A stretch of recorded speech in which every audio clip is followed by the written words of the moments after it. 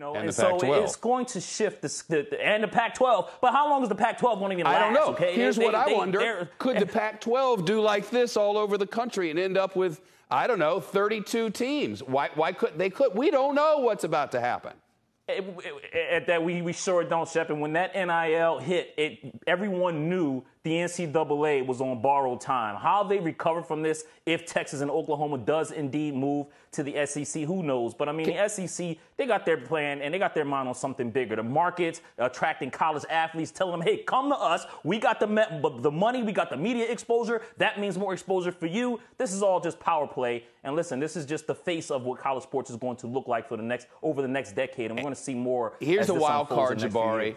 That gentleman's rule in the SEC that goes back to the year I was born that says if any school tries to join the SEC, the other schools in that state who are in the SEC can say, nope, I got a veto here. It's a gentleman's agreement. Yeah. It's not a law.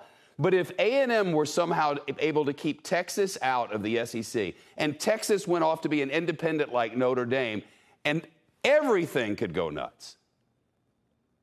It could, but I can't see that happening. You know, they got a Longhorn network. Texas joining the They do, but I like Texas joining the SEC. I do if too, that were to happen, I mean, because now you create that rivalry. I mean, they can do that. Technically, they can. The Longhorn Network is, that's a moneymaker for them. But I just think this is about, creating that extra media rights. Because remember, once this media rights agreement ends with the SEC and you add Texas and Oklahoma, now you're talking a bigger package, possibly even bigger than the Big Ten. So, the SEC, this is about money. This is about power. As the lock said, money, power, respect. Yeah, but it's about money, power, and respect for Texas A&M, too.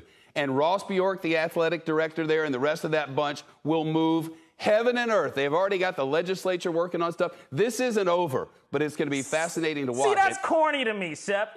Why are you running from it? Go play the games. If you think you're the better football state or the better football program, go out and prove it. Because guess what? They're not even the best team in that conference. No, okay? So if you're not, I feel you. If you think that you can play, go play. They got Jimbo Fisher. They got all that money. They got the college, the weight room, and all that good training facility. Go and prove it. If you think you're the best team in the state, go and prove it and knock off somebody in your conference in Texas. They hated it when Texas got its own network. They hated everything about it. They wanted them gone. They're like, we're going to the SEC. Forget about it. We'll see where this goes. We'll see where it goes. There's time. Jabari, I can't wait to talk about it again and again. Shepard Smith here. Thanks for watching CNBC on YouTube.